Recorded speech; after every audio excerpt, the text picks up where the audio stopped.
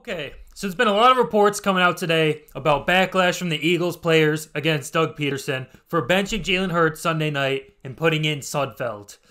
And it's justified because, for one, he's just trying to cover it up by making up all these excuses, just being really vague about what he was trying to do. But let's be honest here. As we've had time to reflect, there's only one thing that makes any type of sense. Either he's an idiot or he was just trying to tank. And I'm assuming that he didn't just do that on a whim, so I don't want to go crazy on Doug Pederson because I feel like there's definitely people in the front office that were telling him to do so. So for me, I can't go too crazy on Doug Pederson, but at the same time, he's just got to be honest and say, look, we wanted to get a higher draft pick. Our season was done, and we want to move up.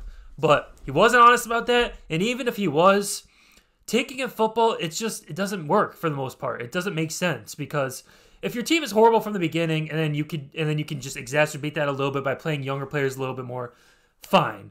But this isn't the NBA where you could just go with all young players and just bench the older players once things go down a little bit because it's a 56-man roster. You can't fill it up with all young players, and the culture to get guys to play for you, it's going to get messed up because there's going to be a whole slew of veteran players you have to have, and they're not going to be happy, and that's going to mess up the whole culture. And that's what we see with the Eagles because now the relationship with Doug Pederson and Jalen Hurts is a mature guy, it seems like. He seems like the bona fide, quintessential quarterback that you want in terms of his attitude and his leadership and all of that.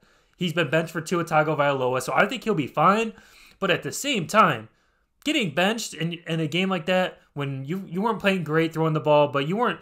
There was a drop pass from Rieger on a big play. It's a great defense. He was moving the ball. He ran it in a couple times. He definitely did not deserve to get benched. And he's supposed to be their franchise guy. I think he's shown enough to be the guy they look at as their franchise guy. And after Carson Wentz, that whole relationship soured, and it didn't work out with him after he played at an MVP level. You'd think you'd be going all in on the next guy, trying to get your whole support behind him.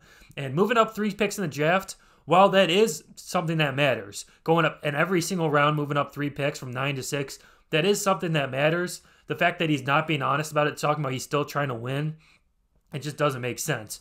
And people going crazy on Sudfeld saying he's trash and stuff, you can't even tell from that because that's the whole point of this. When they were trying to say they were trying to develop Sudfeld and all that, I said that doesn't make sense because even a great quarterback, he might be able to come in and make some plays late in the fourth quarter. But a lot of the time, when you're not prepared to start, when you don't get the starters reps all week, when it's cold outside, you're standing on the sideline, sitting on the bench, you're not ready to play, you're not warmed up, and then you get thrown in the midst of a close game against a team vying for a playoff spot, that's a horrible position to be in, and he's not going to be able to show himself to be as good as he is at all. So I'm not saying he's good, but I'm saying you can't tell. There's no way to tell from that. That's why it made no sense except for just the fact that they wanted to tank, and tanking in football, it just doesn't make sense. So for the Eagles now, it is just going to be a challenge because I've been someone that says Doug Pederson, he shouldn't even really be on the hot seat. He's won a Super Bowl not that long ago. They made the playoffs the last couple of years. This year, their offensive line had no health, and they still want. It was a bad year for them, but for the most part, he's just had a great run in Philadelphia. And you can't overlook somebody that won you a Super Bowl and then got you to playoffs after that. I feel like he deserves a long leash. But after this, it's going to be tough to get it back. If there wasn't instruction from the front office, which I think there was, if there wasn't though, you have to consider getting rid of him because they talk about Miles Sanders he was in the media saying we were just all really confused. They're saying that people were getting held back from going at Doug Pederson.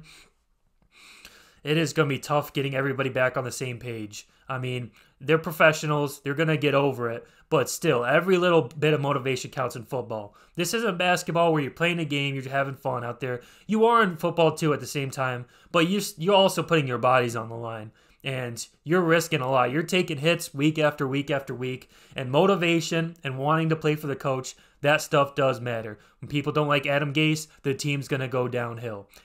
Coaches like Pete Carroll that people want to play for, Mike Tomlin, those teams are consistently successful. So this is going to be tough to get over for the Eagles. I'm interested to see what happens. I'm going to follow this saga and see what continues to happen. But let me know what y'all think. Drop a comment, hit the like, and subscribe. Can we get to 1,000 subscribers with this video? We are almost there.